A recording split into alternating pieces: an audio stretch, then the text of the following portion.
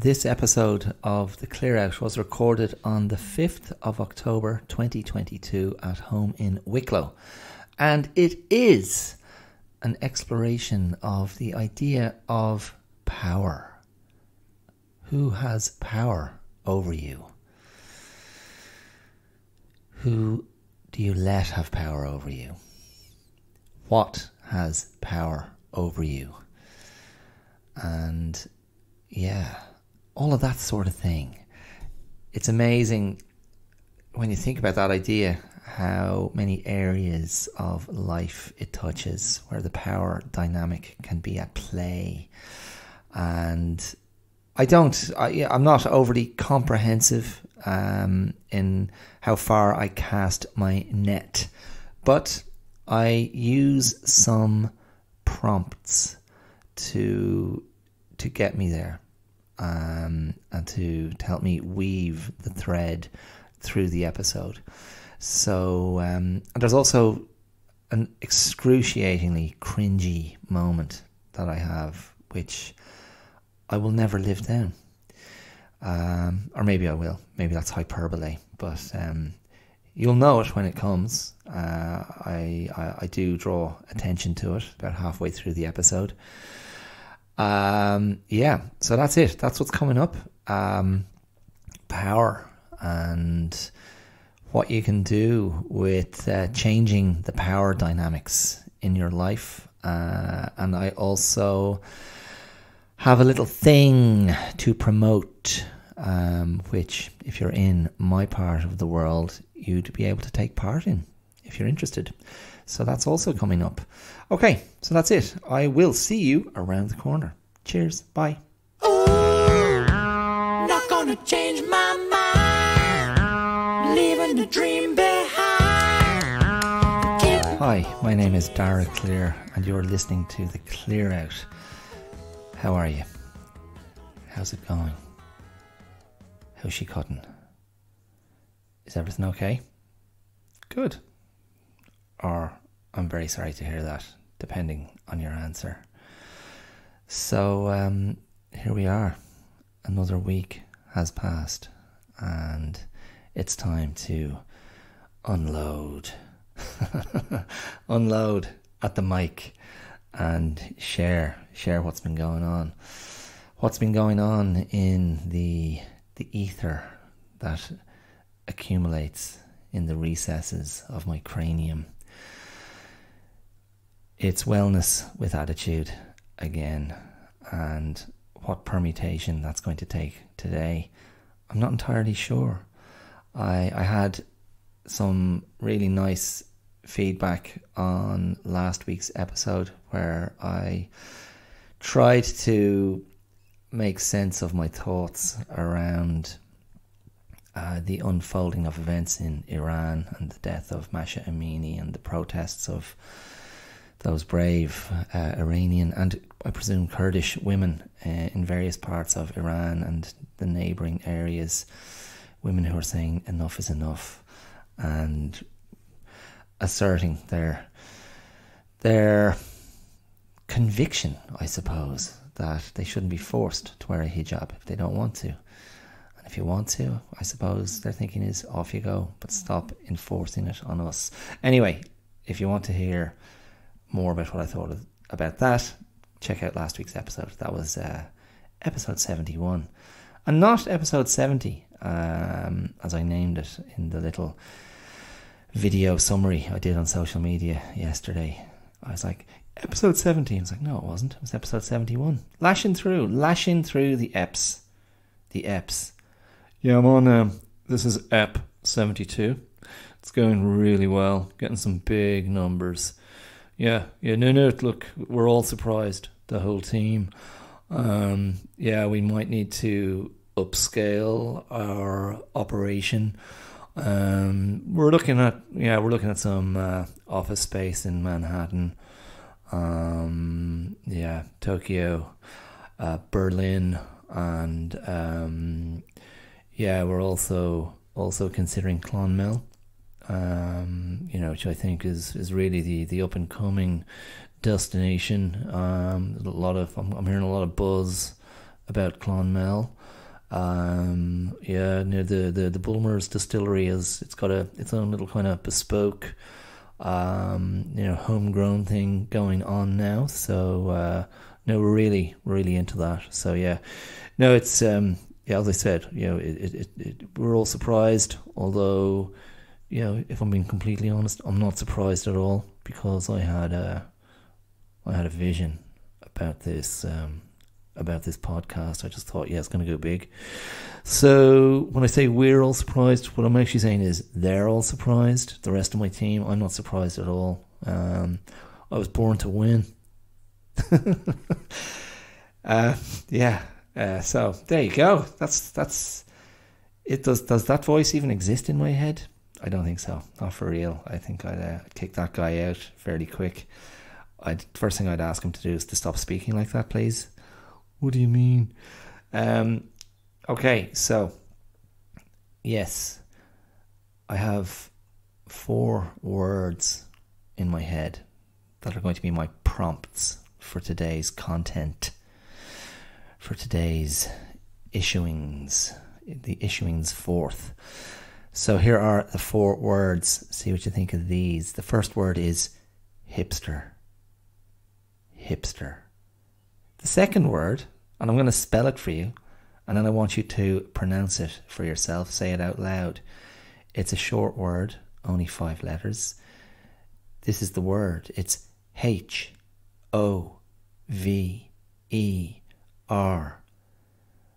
Some people don't believe you pronounce H the way I did, with the H sound. So if you prefer, it's H-O-V-E-R.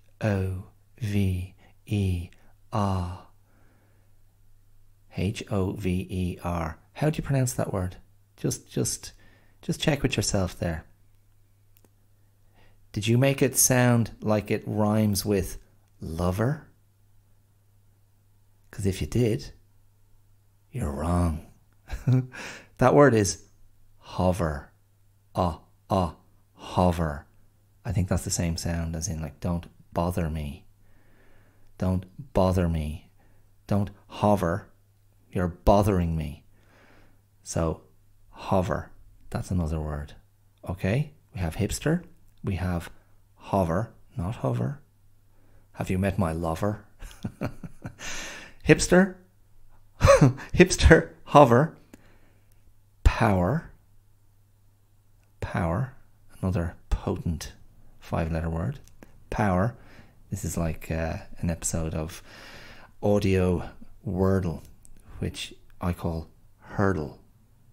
That's H-E-A-R-D, not H-U-R-D. Hurdle. And finally, my last word, holistic. Holistic. Light tyke.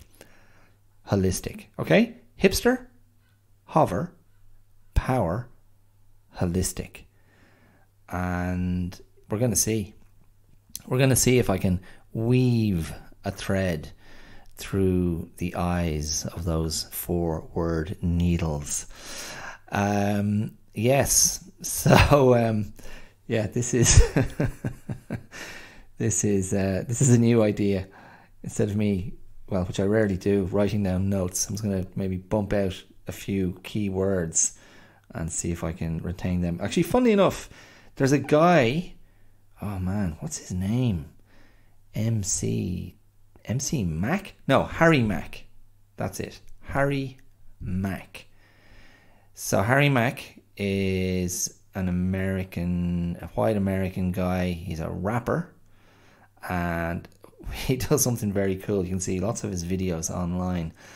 And what he does is he approaches people in the street. You might see a group of people hanging around, and he'll go up to them and he'll say, hey, I want to do a freestyle for you, a freestyle rap. And he basically says, come on, give me, 3 or 4 of your most creative words. And people just spit words at him, and he just grabs 4 and he goes, okay, and then here we go. And he has a little, some sort of music player on his person, and he starts laying down a beat. And then he just, or maybe he doesn't when he's out in the street, because he also does it in his home studio via Zoom. But the same principle. He just gets people to hit him with a few words, and he just goes off on a freestyle rap, which is... It doesn't matter if you don't get rap, like rap, care for rap. It's just his sort of mental dexterity and his verbal dexterity and his quickness of thought, and how he incorporates those words and starts responding to what he sees in front of him, and drops in things he sees in front of him, like people's, what they're wearing, or, you know, their hairstyles, or something in the area, maybe some, you know, something on an advertising board or whatever. But it's absolutely brilliant. Now, there's a part of me that recognizes there are certain rhythms and verbal flows that are patterns that he has kind of entrenched in his brain, in his learning, in his memory. But even still, I mean, and that's not to make less of what he's doing. It's just brilliant. Like, it's just, he's been doing this for years. I think he's in his late 20s or early 30s, but he is killing it. And yeah, it's just a bit of fun. And also, he's just really enthusiastic, and just brings this real boost of kind of positive energy. And it's just play. It's just so playful and fun. And yeah, the people from whom he's got the words, they're just thrilled at watching it unfold. So if you want to give yourself a bit of a chuckle and be a little bit amazed by what this guy can do, go and find Harry. I'm pretty sure that's his name, Harry Mack. Yeah, I might do a sneaky check of that while I'm speaking, and if I have to correct it, I will. But otherwise, that is correct. Okay, how did I jump to him? Oh yeah, the 4 words idea. The 4 words. So yes, that's why that jumped into my head. Good old Harry Mack. So my first word was hipster. So I think I've mentioned before, I get this this email, a little newsletter that comes to me 5 days a week, and it's called A Word a Day. So it's from Wordsmith, and you can subscribe. I always think if you're interested in language, curious about the etymology of words, you can subscribe. So yeah, it's wordsmith.org, and you can subscribe to their Word a Day newsletter, or their Wordsmith newsletter. But it's I find it very interesting and diverting, and they throw in quotes and usages, and today's word was hipster, and I was like, oh, hipster. So the meaning of hipster, if you didn't already know, is one whose interests in clothing, music, etc. tend to be outside the mainstream. Okay, that's fine. But then the kicker, the little clause at the end of this definition, especially in a self-conscious way. There's the rub. So clothing, music, etc. is a bit vague, isn't it? Interests in what is fashionable, interests in what is cool, trends, what is hip en ce moment, at the moment. Hipsters. So it also tells us that the word hipster, formerly, it meant a person who carries a hip flask. So that's pretty simple, okay? Oh, he's a hipster, she's a hipster. The word has also been used for certain articles of clothing. Hip huggers. Clothing that sits on the hips instead of the waist. The body part is clearly visible. But the current sense of the word is apparently from the slang hep, H-E-P, which means aware or up to date. So hepcat. I remember hearing hepcat in some contexts. So hep. So up to date, knowing what's going on, having one's finger on the pulse. It feels in a way like this could be a distant cousin of woke. being up to date, being aware. But yeah, I mean, hipsters, I think of the sort of 50s jazz and literary scenes maybe, and sunglasses and smoking and berets and non-demonstrative or like not non-excessively demonstrative displays of approval. Very self-contained. And now coincidentally, the quote, which is a thought for today. Whoever curates this newsletter, they always put a quote from a person who was born on the day of the newsletter being sent out. So this is a quote from, I don't know if I'm pronouncing his name correctly, but is it Václav Havel, who was the former president of Czech Republic and a writer. I think he was a poet as well, wasn't he? But his quote is, "There are times when we must sink to the bottom of our misery to understand truth, just as we must descend to the bottom of a well to see the stars in broad daylight." Would that work? I mean, if I'm in the bottom of the well and I'm looking up at the sky and it's broad daylight, could I see the stars? Does he not mean that literally? In any case, the phrase, the bottom of our misery, I'm just going to swap out, I'm going to swap out the possessive pronoun our and drop in my. When we must sink to the bottom of, the bottom of my misery. That phrase and the word hipster seem to chime very well together. They chime very well together for me anyway. Hipsters and the bottom of my misery. That really would be one version of hell for me, to be stuck in a room with nothing but hipsters. And imagine, just to add to the nightmarish hellishness of this image, maybe in the adjoining room, which I'm free to go to the adjoining room if I want. I could walk through there, but it would be full of real estate agents. I mean, really, in that situation, I'd just be looking for the box with my name on it and a gun inside it, because that would be a more pleasurable way to go rather than to spend eternity with hipsters or real estate agents. Now, both hipsters and real estate agents may feel slighted by the comparison. The lowest of the low. I was thinking, hipster definition, a particularly odious and irritating human being.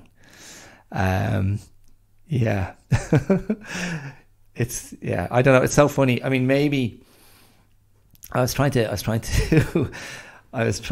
look at, like, what is it about hipsters? And I mean, hipsters, you know, it has a very particular connotation nowadays, but I mean, hipsters have been around for ages, and it's that idea, I think, of being self-consciously hip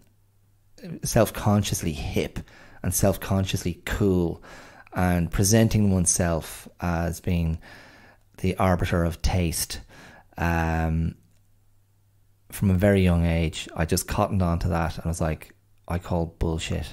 I'm like, no, I don't believe this pose. I just had a nose for it, and my radar was just like, I don't buy this. And for some reason, that type of personality, and there were some amongst my friends, there were definitely that identity existed, and I just found it a very sort of judgy and intolerant sort of mentality. And I know you think I'm talking about myself. There you go. If you want to maybe nothing else sums me up better the being than judgy and intolerant as a 17-year-old or 18-year-old. Being surrounded by people whose lifestyles I didn't approve of, but I'm saying they were the judgy, intolerant ones, the ones who were apparently hip and cool. Yeah, it was always a very cliquey kind of atmosphere, and you were either in or you were out, and you were always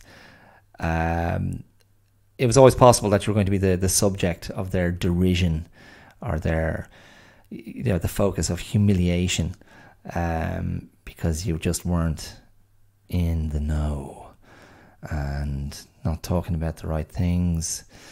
But then also, there's also an aspect of young men wanting to pose, because I don't know, I may be way off the mark here. I feel we're in the domain of men, particularly when it comes to this kind of thing.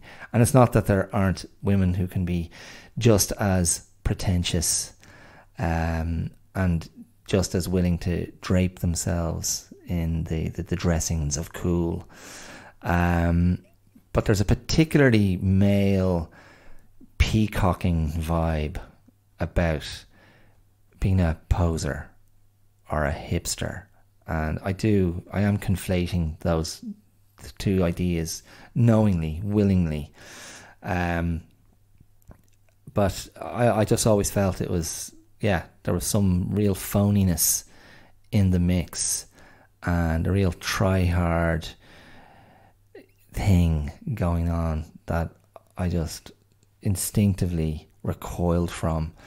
And if I'll just throw myself onto the analyst's couch for a millisecond, perhaps it's because I was always afraid that I wasn't cool. Oh no, I'm not cool. The cool kids don't think that I'm cool. What am I going to do? Look at me, I'm wearing a trilby hat.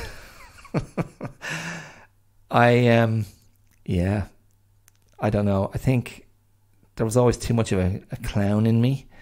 And I don't mean like a performative clown, even though that was in the mix when I was a lot younger. But I just think there was too much. I could just see the ludicrousness of it all. And even still, many, many years later, there's always a part of me that goes, yeah, it would be nice. It would be nice to be cool. in the aesthetic sense, the cool aesthetic. You think of that. You think of cool as an aesthetic, cool as a aesthetic philosophical movement, and the first person I think of is Miles Davis, and that kind of cool, and that like is ice cold. And of course he had the album The Birth of the Cool, and something about those tunes, that jazz from that era, there's something so fierce in its coolness, and like that's a whole other level, and that doesn't feel phony, connected as it was to some extraordinary expression of musical soul. And I'm not using soul there in the music sense of the word, but what Miles Davis could pour into and produce from his instrument, his trumpet, just so good. But yeah, I mean, there was always part of me that was like, yeah, could I be cool? Have I ever been cool in that sense? And I don't think I have been. And there's part of me that I just can't be bothered. The effort to maintain, to maintain the facade when there might be too good a joke to be made, too much of a laugh to be had. I don't know. That's also it's where my sense of humor is, and it's also an impulse to disarm. it's also an impulse to get the gag in against myself first, maybe. And then, of course, that speaks to, deeper, more profound hurts and insecurities and self-esteem issues. I'll kick myself before you kick me. Boom. Now, what follows won't be as bad because I've already prepared myself for it. This is all I'm worth. Okay, so hipster. How from hipster do we get to hover? Well, they're both H words for a start. In fact, of course, holistic is another H word. So it's the triple H episode. The triple H. Hipster hover. Holistic. The holistic hipster hovered. Hovering with holistic hipsters. Okay. So before I drop in an overriding thesis, let me just go to hover for a second. So hover. I was looking at a YouTube video earlier about some technical issue, a technical query on my part around recording, and I'm hoping to start producing the podcast in video form, because those who know tell me video is the way forward. Video is the future. And again, it's not like I'm dying to make videos and have that out there. It's purely mercenary. It's just, will a video actually help the podcast? Will it attract more listeners, more viewers, more subscribers? And yeah, why not? Okay, so that may be coming. So anyway, I was looking at a little technical video, and it was a young American woman, and she used the word hover. Hover. As I said, hover, rhyming with lover. And anytime I hear that particular pronunciation of that word, I always do a little, whoa, what was that? My ears, my brain just dive on it like a bird of prey. And I just pluck that word out of their sentence and go, what the hell? So, yeah, hover. And I'm trying to think. I feel like I might have heard some Australians say that as well. Although, you'll be very relieved to hear, I just checked with my wife. I wrote that word on a piece of paper and I said, how do you pronounce that? And she was like, hover? And I was like, yes, that is correct. Thank you, wife. Would you like to go on a hovercraft sometime? Yes? Oh, look at that. There's a fly hovering over the dirty dishes. So, hover. Please don't say hover. So, it's one thing when you hear somebody mispronounce a word and you think, oh, that was a little stumble, and that's unique to that individual. But when you hear people use a word and you think, oh, this is they all say it this way. And I didn't even check. And I didn't use my little tool, my little Google pronunciation tool to see, is that actually the American English pronunciation? So I might just indulge my curiosity here and check it. Hover pronunciation. Let's go. Oh, they're not giving me the Google one. Why not? How strange. Bloody Google. Maybe I'll go back to hover meaning. Dun, dun, dun. This is exciting, isn't it? No. Now, let's see. Oh, here we go. Hover. Hover. Now, that's the English pronunciation. Let's have a look again. Hover. And funnily enough, they don't seem to be offering the American pronunciation. What the hell? Okay, so in that case, perhaps the deduction is hover is the only pronunciation. Okay, so you're going, why in God's name am I banging on about this bloody word? So the reason is, I was thinking, and now this is going to kind of propel us to the third word, I was thinking about this idea of power. And originally, when I was thinking about power, it was sort of an addendum to last week's episode, because as ever with me, it's usually after I've finished recording an episode that there's a further clarification in my thinking, or a further unfolding of whatever thesis I was hovering around.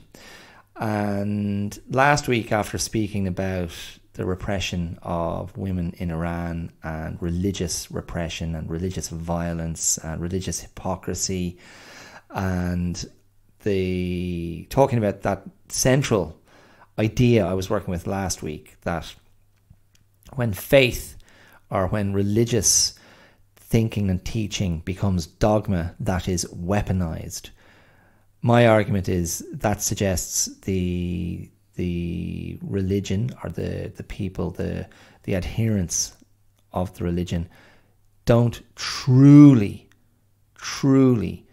feel that the religion can withstand criticism. So they don't truly believe it's robust enough, or strong enough, or true enough to withstand criticism, to withstand resistance.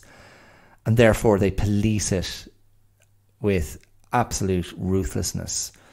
And my argument is, like, the harder they're pushing to protect it and say how great it is, the more I have doubts about the true strength and validity of the faith, or certainly the true strength and validity of how they are interpreting the faith, or interpreting their sacred texts, or whatever. So that was, that was probably the main idea I was talking about in last week's episode. But afterwards, I was trying to think about the more immediate human consequences, and thinking about the women who were standing up to the powers that be in Iran, and we're talking predominantly men, of course. And I was trying to kind of think about it in terms of, well, ultimately, what is this offense? What is the threat to Iranian Islamic orthodoxy? What is the threat posed to that institution by women, female Iranian citizens removing the hijab? What is the threat? And so they'll say it's I guess, I don't know, I didn't find out more, but I mean, I presume they're putting it into religious terms and going, well, it's an offense against the Quran, or it's an offense against Allah, or Muhammad, or I don't know what. It's offense, it's an offense against our faith, our state. But I kind of go, is that really what the issue is, lads? Is it not that this is a threat to your power? That this is somebody defying your power? This is somebody saying, I refuse to let you have power over me anymore. I refuse to let you dictate how I should live my life. I refuse to let you dictate what I should wear, how I should present myself, how I should express my personhood. I refuse to let you have that power over me. And I was thinking to myself this morning, this idea of having control over another person. Now, being a parent, I probably try to exert quite a bit of control over my daughter. But my daughter is a child. And I'd like to think by the time she is a young woman, that she will be given a lot more freedom, and I will cede any pretension to control. I mean, even now, it's a bit of a delusion. But the idea that I would try to control her in an ongoing way is, I find it sort of offensive, and an exercise in self-harm, in another way. I mean, the attempt to control any other person is largely futile and speaks to a terrible fear or panic or unwellness in the person who wants to control. And certainly if you reflect for a millisecond on abusive relationships or relationships where a partner is being gaslit, that's a type of power dynamic. That's a type of controlling behavior that comes from a very unhealthy place. And certainly when I come back to myself, and if I think there have been times when perhaps, I mean, look, I'm just speaking I'm trying to speak in a very, non-dramatic way, and I'm not trying to pitch this into an area of actual abuse. But if I think there have been times when my reaction to some of my daughter's behaviour at times has been disproportionately angry, I could colour that in abusive terms. I could say, well, that's been abusive.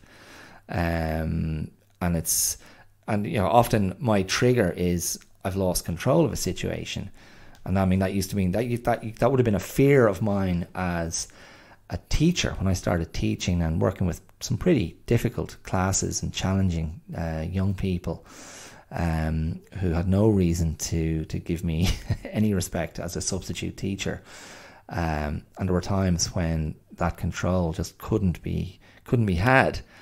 And over time, I changed my thinking, and my thinking became much more around myself and controlling myself and trying to control my own responses and having a clear set of parameters in my head before stepping into a classroom with a class that I knew were going to be challenging. And that served me very, very well. I mean, in a way, it's a bit like the more control I had, it's like if I was, it's like this.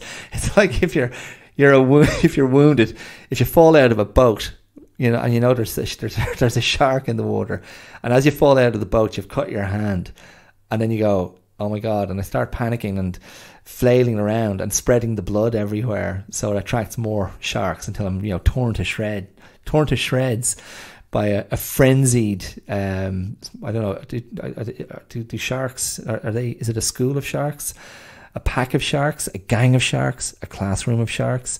But it's the same idea. It's like, if I can control that bleeding, if I can control the flow of blood,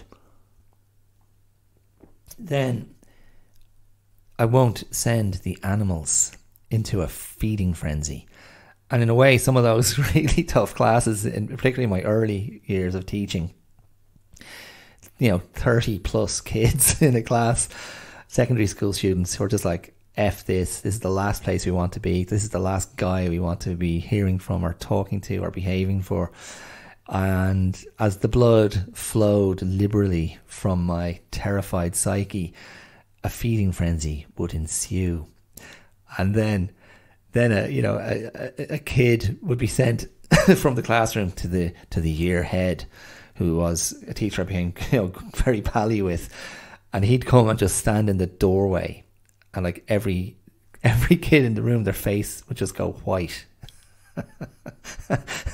And my friend would come in and he would just give them this ferocious lecture about how I was an educated man, and I was that they knew nothing, and that I was there to help them, and by God, they better show me some respect. And you just, some of them, they'd just be like, the bottom lip would be starting to kind of quiver a little bit.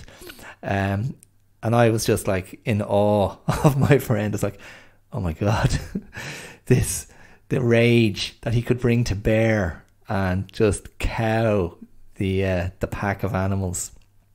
And the thing is, I recognized I couldn't do that. I recognized that wasn't really in my personality. And I used to, I try it every now and again, try and be like really alpha and hyper, not aggressive, but like to really try and lay down the law. And it's just exhausting. And in the end, I realised, no, I'm more of a specialist in soft power.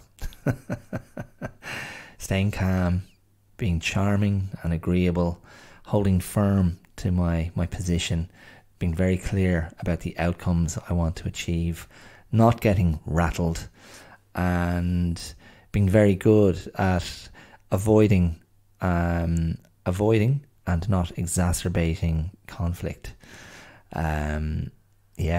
So, and to speak further to that, to use one of my least favourite phrases, well, I'll speak to that now. One time I was in a classroom with students who were in their final year of secondary school, or high school as you say in other parts of the world, and there was a very sullen, surly looking guy at the back of the room, and he took an instant dislike to me. He was at the back of the classroom. I was sitting behind my desk. I was probably doing a bit of introductory banter with the rest of the class, who seemed open to having me there. And the next thing, a chunk of glass flew past my head and hit the wall behind me. When I say a chunk, the glass was probably about 10 mil thick, maybe getting towards half an inch thick. It was probably triangular shaped and would fit comfortably in the palm of your hand. But had it hit me, it would have hurt. And in that situation, choosing not to panic, get hysterical, get really angry and shouty, bawl the guy out of it, no, I don't think it would have helped. So I just had a quiet word with the principal of the school. And he was never seen again. No, he was seen again, but he was, disciplined through appropriate channels. That's a true story. Okay, anyway, power. That idea then of power. Who has power over you? What has power over you? And how much power do you have over yourself? Ooh, good questions. Good questions. So you can think about that idea of who has power over you, or what has power over you, or how much power you have over yourself. That's one way of phrasing it. But another way of phrasing it is, who do you allow to have power over you? What do you allow to have power over you? And what in yourself do you choose not to control? What do you choose not to have power over you, over yourself? What do you give permission to in yourself? So when I go back to the first two words, hipster and hover, and let's just clarify that a hipster is a type of person that I allow to have a certain power over me. And the power that hipsters have over me is they irritate me and get my back up and annoy me and bother me and sort of offend me. And it seems to be a disproportionate amount of power that I give them. And my issue then, the issue is, well, why? And my issue, I suppose, is I find them insincere and I find them phony. And that insincerity and phoniness and falseness is what bothers me. And often I measure a person by their capacity to be honest, their capacity to be sincere, their capacity to be present. And this has played out for me a couple of times on social media with people I've known. And I think I may have mentioned one of these scenarios before, but there was a woman I taught with briefly in Melbourne, an American woman. Lots of Americans being referenced in today's episode.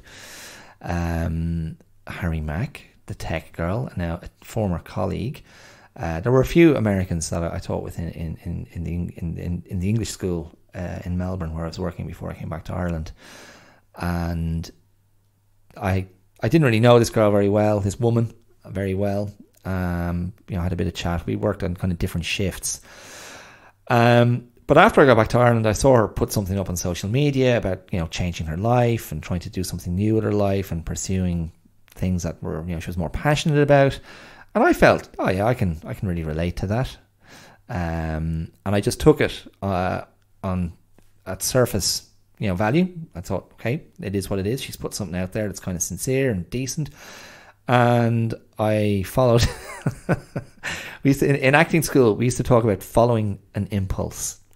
So try not to overthink things. Try not to plan or prescribe your next movement. And the idea, I suppose, was to get more in touch with a spontaneous, responsive side of ourselves that would theoretically make us better actors. There's no guarantee. There's no guarantee that will happen. And so we were always talking about impulse, being organic, moving, responding, from an impulse, follow the impulse, develop that sensitivity to the impulse. Anyway, I followed the impulse and responded to this woman's post with a very sincere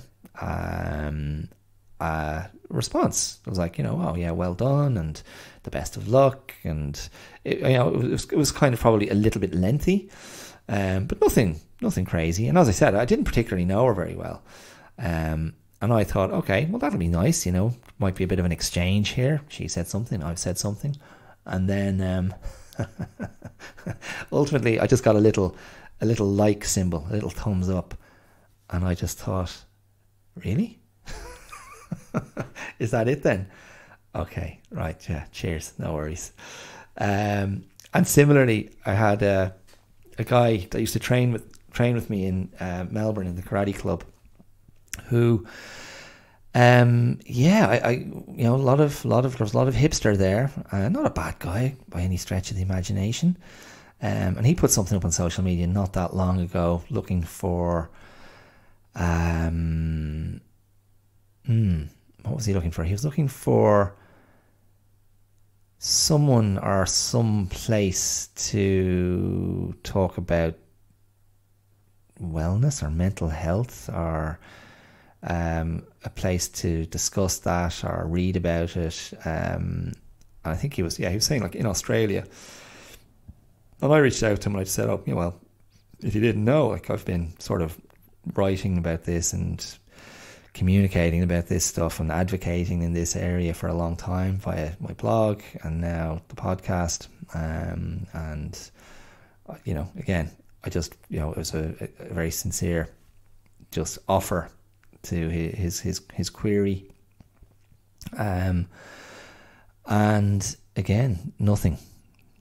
I got crickets, silence, and I'm just like, okay then. So you get the little asterisk beside the experience in your memory bank.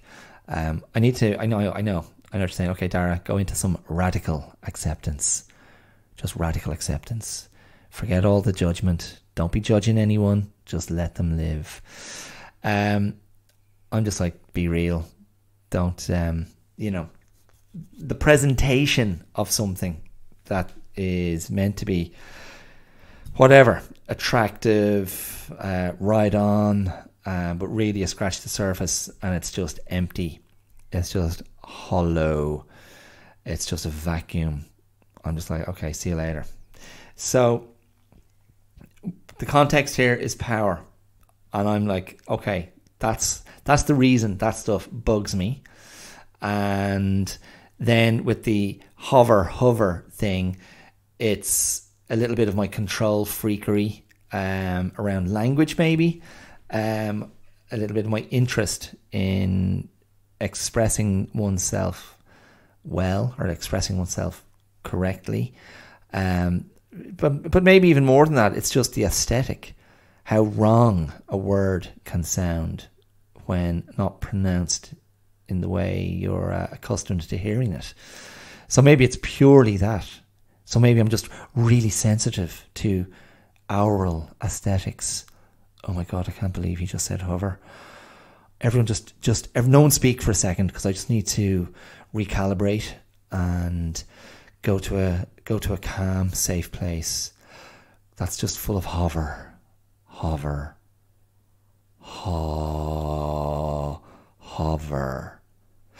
Okay, everyone, you can start talking again. It's fine. Okay. Oh, anyway, so yeah. So power. I mean, because in a way, when your consciousness is snagged by something in a very immediate way, that's an indication of something having power over you, surely.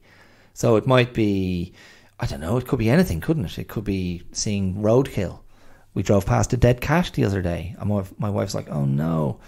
So that would be something, for example. It could be seeing yet another personal training space open up. It could be seeing another hipster cafe. It could be seeing another bookmakers, betting shop, betting agency, whatever, open up on the high street of your town instead of a local business. That kind of thing, you know. Yeah. So whatever. It's keep an eye out. Keep an eye out for what grabs your attention. Keep an eye out. And okay, I suppose you could talk then again. We're veering dangerously close to that word trigger. What triggers you? I mean, that's a little bit more loaded. Here's something just quickly. Speaking of trigger, I was teaching a karate student the other day, a young fella, and we were practicing punching, stepping and punching. So a very standard karate straight punch, Oyazuki Chudan, a stepping punch to the body. And I was trying to get him to hold back his punching hand until it was the right time to launch it. Because if he launched it the second he started moving, his punch is already extended before his legs have reached the target zone. So I was like, okay, with your extended hand, just keep that extended hand pushing forward towards your opponent, towards the target. Push it there, push. As you step, keep it extended, and hold your punching hand back on your hip until the last second. And I started to say, that's your gun in your holster. Now, I know some of the more sensitive listeners might be triggered by that, and that's what made me think of it. I was thinking, is that appropriate? I was going, should we be talking about guns in holsters?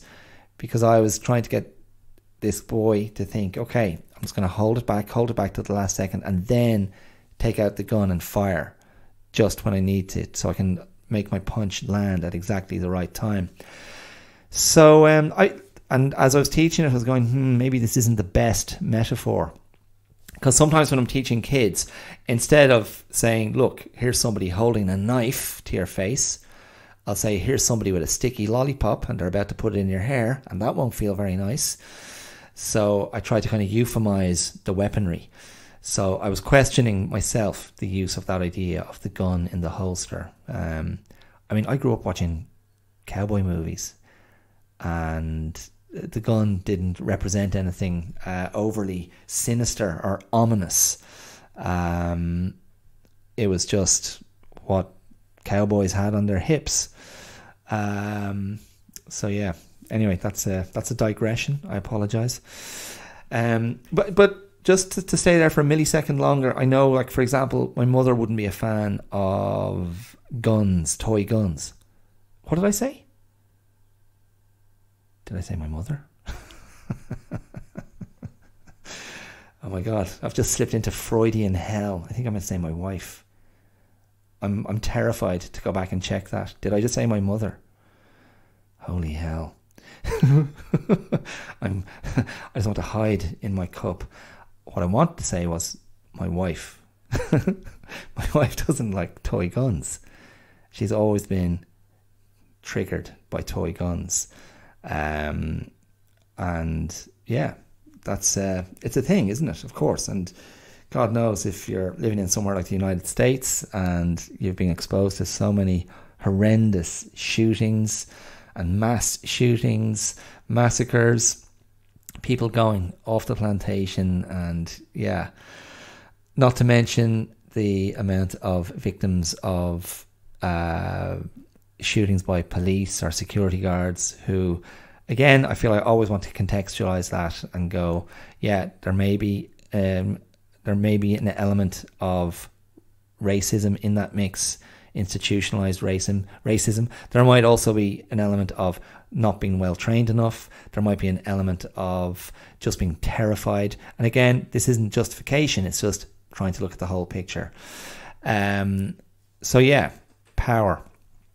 So these, this was the area then, like, of, who, back to this idea of who do you allow to have power over you and why, and how do you extricate yourself from that?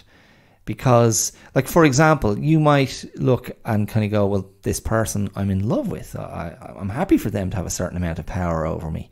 I'm happy for there to be an exchange of power, a power dynamic that passes between us. And that, I don't think that that's necessarily unhealthy. I mean, that can be a healthy thing, to cede ground, to yield, to allow the other person to hold space, and let them have power and hold power.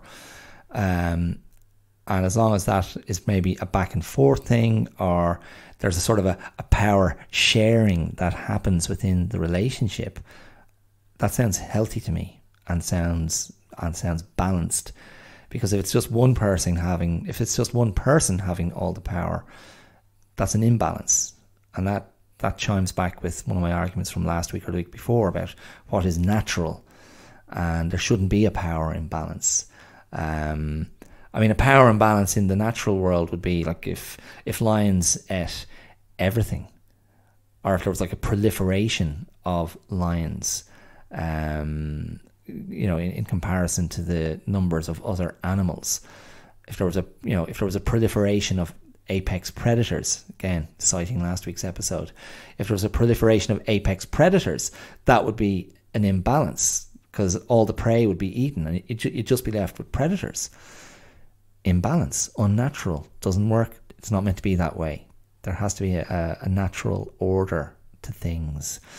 And I'm not a conspiracy theorist, but I must say there is a little bit of my brain that is starting to lean towards, and don't kill me. I know some people who listen are really big into global warming and climate change.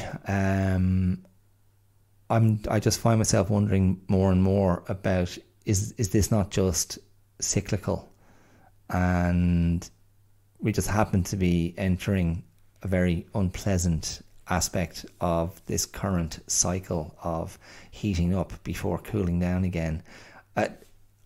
Just please don't shoot me. I may just be an idiot and I haven't looked into the science. But do you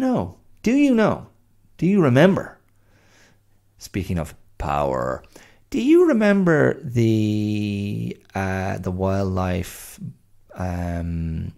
the English kind of naturalist, botanist, wildlife, nature guy, David Bellamy?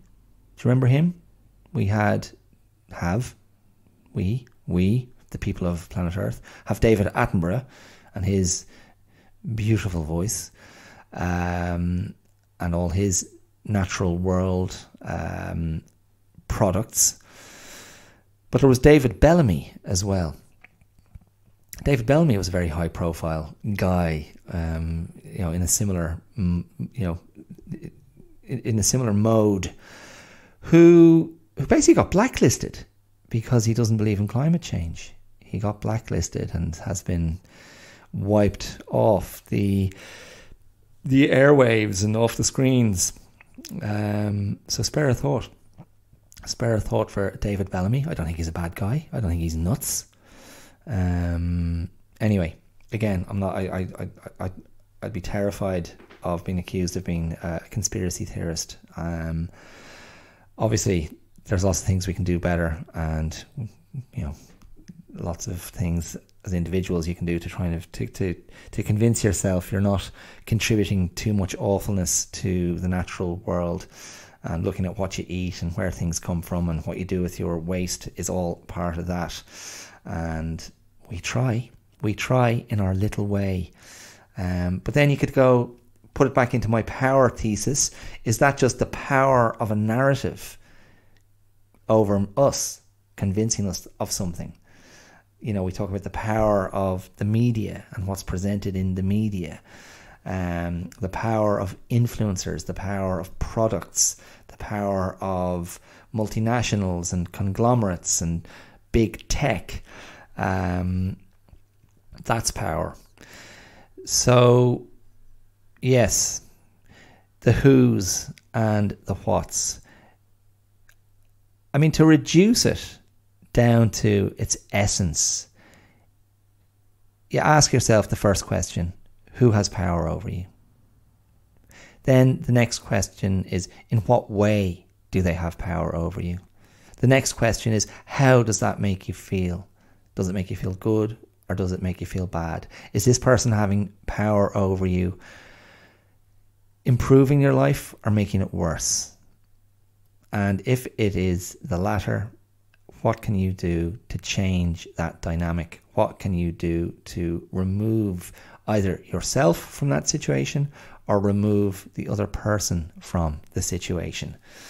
And now, that is the sort of the matrix, or they are the kind of the options at their most basic, in their most basic form.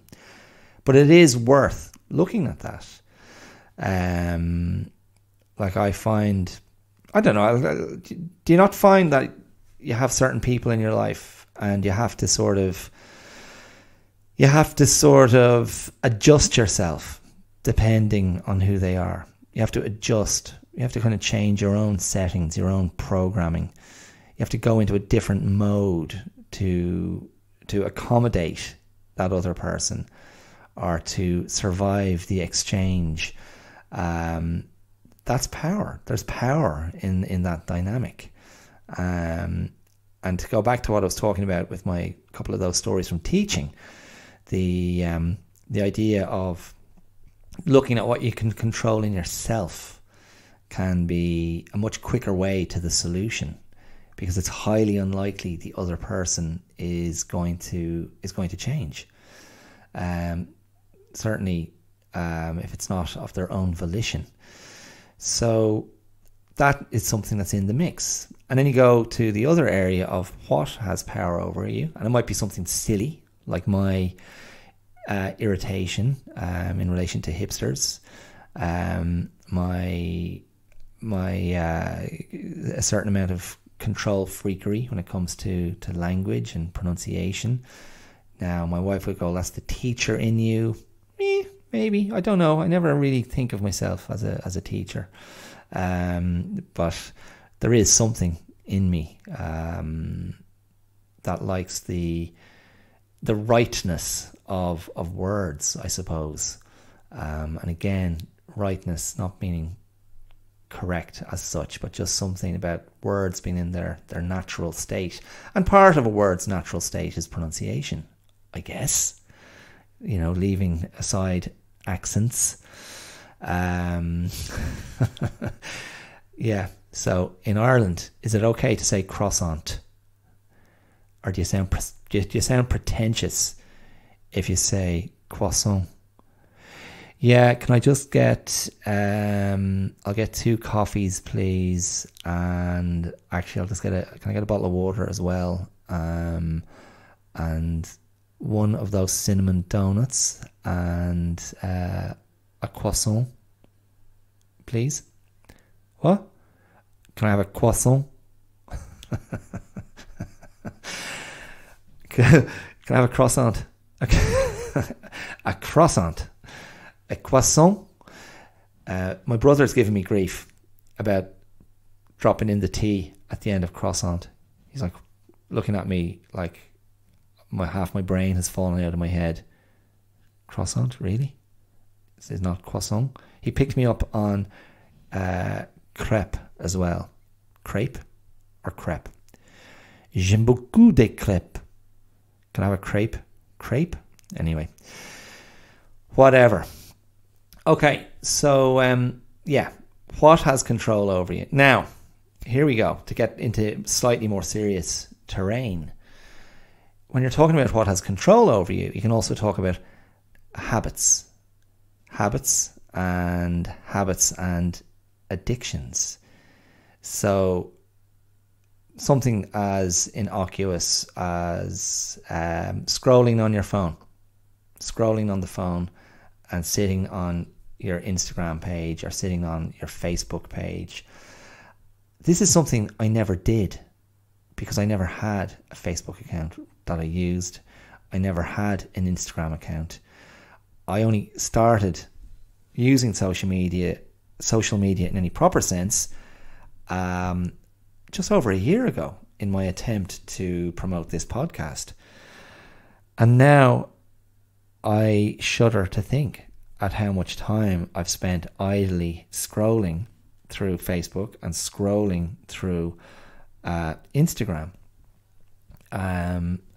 which, even though that can be diverting, and even though I can find amusing cat videos and sometimes little quotes from people, famous figures, I go, oh, that's quite cool actually. Little videos that are sometimes inspiring, and occasionally seeing stuff from friends and stuff they're doing.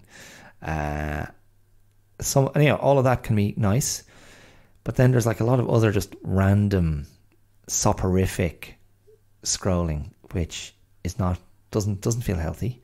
And when I put the phone down, I kind of go, ugh. And I always kind of feel like I have to roll my shoulders back and open up my chest and kind of go, oh my God, did I just really do that for 25 minutes or 45 minutes?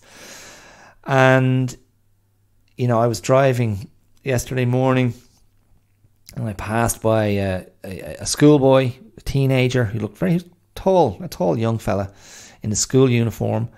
And he basically looked like a shepherd's crook, by which I mean a tall stick with the top of the stick completely rounded over in a way the shape of a fern frond. And what else was he doing except looking at his blooming phone? And I thought, oh my God, that guy could be like 14 or 15, 16, and his posture and the damage he's doing to his back by looking at his phone is just horrendous. And I thought, wow, we're talking about, there's going to be just a generation of kids who are going to be growing up with neck and shoulder and back issues because they've been looking at their bloody phones all the time. So that's another area of power, the power of the screen, the power of the device. Ask yourself, do you have anything like that? Is there something analogous in your own life that has that kind of power over you? See, I've broken one of my habits, more or less.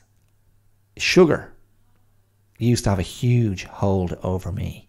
Sugar was my addiction. Sugar was my habit. Sugar was my coping mechanism. One of my coping mechanisms. My comforter. My little blankie that I'd snuggle myself in. I'd wrap myself in fizzy cola bottles.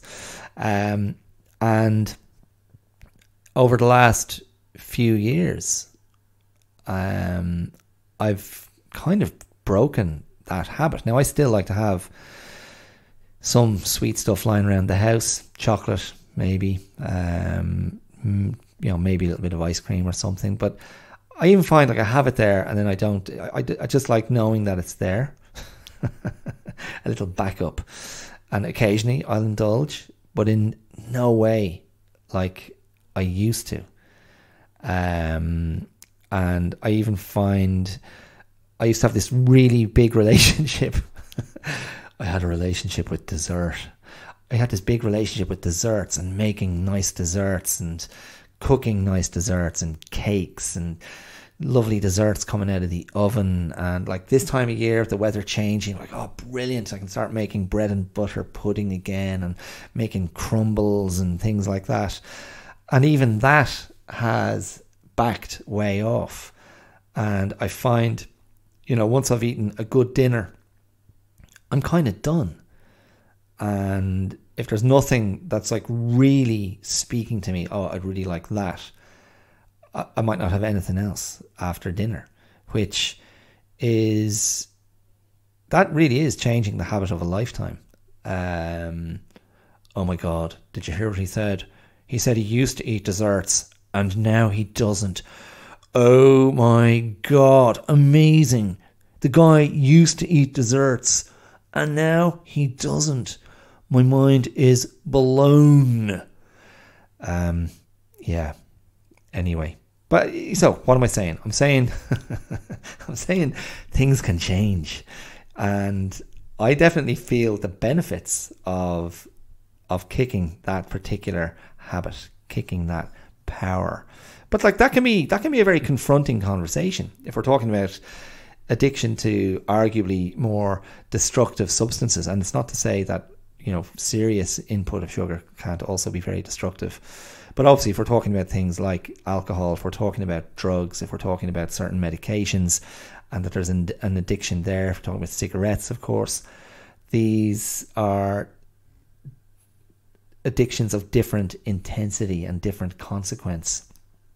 And it can be confronting to look and go, is this actually a dependency? Because we euphemize our relationship to these things, because you don't want to admit that there is something imbalanced. We don't want to admit that we're a bit scared of our reaction to that thing, or our reaction to what we would do without that thing. And so that is like you're getting into the area of being triggered, of something that really impacts you or really affects you. Like I certainly know if my wife if my wife sits down and says, oh yeah, here, I found this job advertised online, I'd like to have a look at, I can have a very strong negative, visceral response to that. And it's about me wanting my world a certain way and trying to have things in a certain way and being threatened, and interpreting. And this is a big thing. How do you interpret the thing that comes towards you and you see it as a threat? You see it as power, something that has power over you. Like, how are you interpreting that? Because again, you need to examine, like, why do I respond this way? Because once you kind of understand your thinking, you can kind of park it in a different place and go, oh yeah, that's why that upsets me. That's why that bothers me. That's why it feels so threatening. I mean, it's all, like that's almost like an impulsive reaction. Like kind of when you turn around, you walk around a corner and there's a snarling dog and you get that kind of jolt in your gut. It's almost like that. And so you go, well, what is that? What is that fear? What is this power I'm giving to this thing, and why? And so I know that talking about that has kind of bled into the last part, which was, what do you allow in yourself to have power over you? And I suppose I've spoken, I feel, quite regularly at this stage now. Two of my most frequent references to my fluctuating or occasionally present emotional states, anger and depression, both feature. I've spoken about them both fairly regularly on the podcast. And so sometimes there's a part of my brain that goes, why am I allowing this anger to be present? Why am I allowing this depressive state to be dominant? Why do I give this depressive pattern permission to remain in my life? Now, my thinking is I'm trying to destigmatize it for myself and go, it's okay. This is just a reaction to something, and it's a real reaction, a reaction of hurt or sadness or inadequacy or whatever it might be. And it's hit me in such a deep place that I'm going to flatline for 24 hours or 48 hours or a week.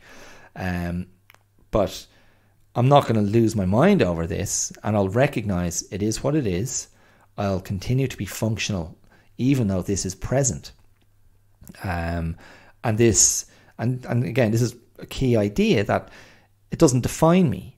This is one thing that's in the mix. It's one thing that's in my life. It's one thing that's part of my makeup. But it's not the only thing. And it doesn't, even though a depressive state can be very convincing in the other direction, it doesn't define me, and it doesn't negate all the other things I do or have done, or all the other things I am. Because that can be a very sparky, sharp end of depression, as I occasionally experience it. It's the negation of all things that are good. It's the negation of all the light. And it's the negation of positivity and good energy. And I've learned over time to sort of witness that and not believe it to be true. And that, again, is an evolution in my own thinking, in my own coping, and not something I would have been capable of when I was younger. So then the question is, well, in that case, does that depressive state really have significant power over me?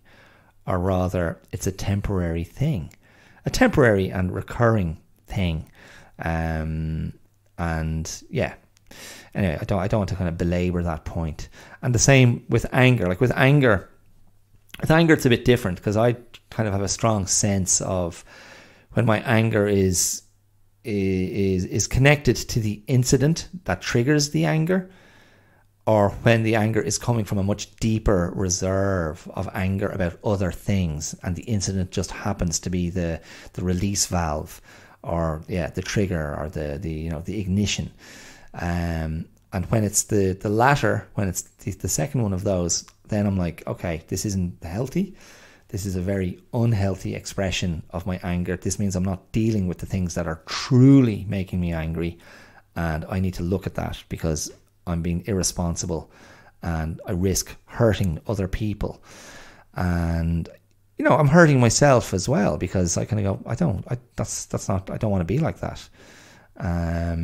So there's an area of power there as well.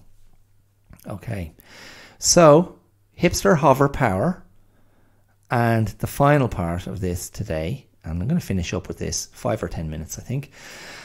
The next word was holistic. And yes, holistic. So I will be teaching a course of holistic self-defense in the Wicklow area at the end of this month. So for 4 Tuesday nights in a row, from the 25th of October, I will be teaching a holistic self-defense course. Each night will be 2 hours, and I will teach actual self-defense methods, so defensive and counter-attacking techniques. I'm going to teach a little bit of body coordination and body movement, but I will also be talking about how self-defense isn't just an idea that pertains to being physically attacked and physically defending oneself. My argument is that we can be under attack in many different areas in our life. We can be under attack from within, we can attack ourselves. Our own inner dialogue can be something that we weaponize against ourselves. We can be under attack within our relationships, within our job. It might be a bad relationship with a co-worker. It might be something that has gone sour or unhealthy within our intimate relationships. It could be coming from you may have a sense that it is gendered. You may have a sense that it's got other flavors to it, other colors to it, that the attack is coming from society, that the attack is coming from your community, from your culture. Our sense of vulnerability, our sense of I've just been attacked, can come from anywhere. And in this course, I want to look at, well, how do we address that? And I'm not going to give away all the secrets now, all my resolutions, all my conclusions, all the things that I've been sort of percolating on and cultivating and honing and shaping. But there is something in this about how we think about ourselves, how we assert ourselves, how we present ourselves, our comfort with ourselves. And there is an area here of clear thinking. And one of the main concepts that I think informs a self-defense mindset is, what do you value? What are the items of value that you want to protect? So if you apply that idea to incorporate not just the physical body, well, I want to protect my body. I don't want to receive an attack. I don't want to be in pain. I don't want to get punched in the face or kicked in the groin. That's fine. That can be addressed. But what about the internal domain, the psychological and the emotional? Because those areas, in a way, you're much more likely to be attacked there in your day-to-day life than to physically be attacked. Because unless you're living in a particularly, I don't know, I mean, like if you happen to be surrounded by a lot of violent people, if the odds of you being attacked are very high because of the area in which you live, because of the age you are, because of your gender, because of your social profile, because of a lifestyle that you have. And let me just put it out there right now, a lot of violence happens between men in their 20s. Young men, late teens and early 20s, this would be a very probably a peak time for violence to happen, for physical attacks to happen between young men. And it coincides with the brain being in a stage of development that is open to risk taking, which is why you have a lot of drug fatalities, why you have a lot of over drinking and antisocial behavior.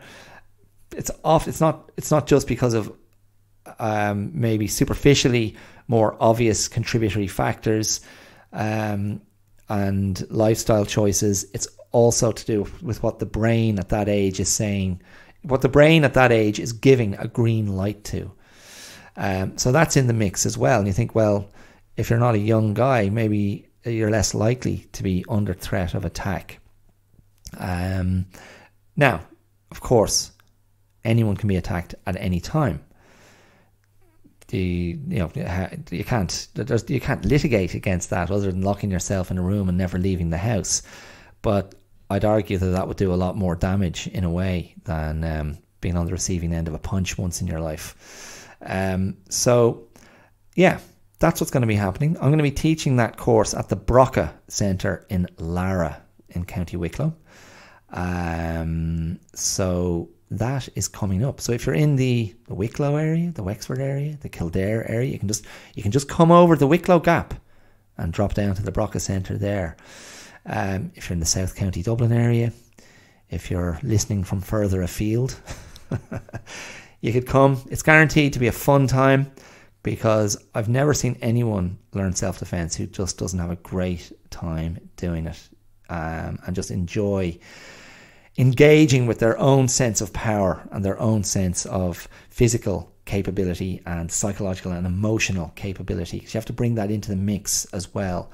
As I say, it's a mindset, it's a headspace, and it starts with valuing yourself, and that's going to be a lot of fun. So that's holistic self-defense. That's going to be 4 Tuesday nights in a row from October 25th. So yeah, starting in a few weeks. I'm really looking forward to it.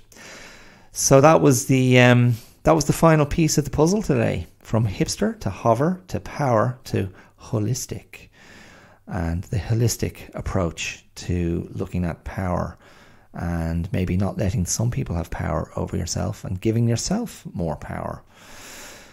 Okay, I think that's plenty. And yeah, the Freudian nightmarish moment I have, it has been haunting me for the remainder of this recording. But so be it.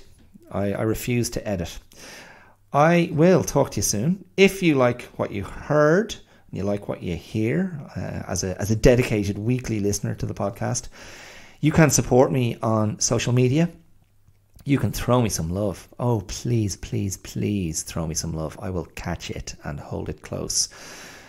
You can throw me some love on Instagram and Facebook and YouTube, where you'll find me as the Clear Out Podcast. You can even send me a tweet at the Clear Out 2 on Twitter, or you can email me, although very few people have, at the clearoutlive@gmail.com. Also, wherever you're listening, you should see 2 links. One is a supporter link, where you can donate an amount of money of any size. I'll take 7 million euros, please. Or if you want to become a regular contributor to the podcast, you can become a patron and just send a small sum once or twice a month, the price of a cup of coffee, the price of a bar of chocolate, and it all helps. It all motivates me. It makes me feel, yeah, this is something that's worth doing. So even just getting some lovely feedback on last week's episode just gives me such a great boost, and go, oh, cool. I'm not kidding myself here. This is, look, it doesn't matter what I say. It doesn't matter what hedging I do. I'm going to keep doing this because I'm enjoying myself. And that's all I care about. Little old me. And you should care about little old you. Okay? I give you permission. Okay? I bestow that power on you. All right. Thank you so much for listening. And mind yourself. Take care. Go well. And I will talk to you again next week. All the best. See you. Bye.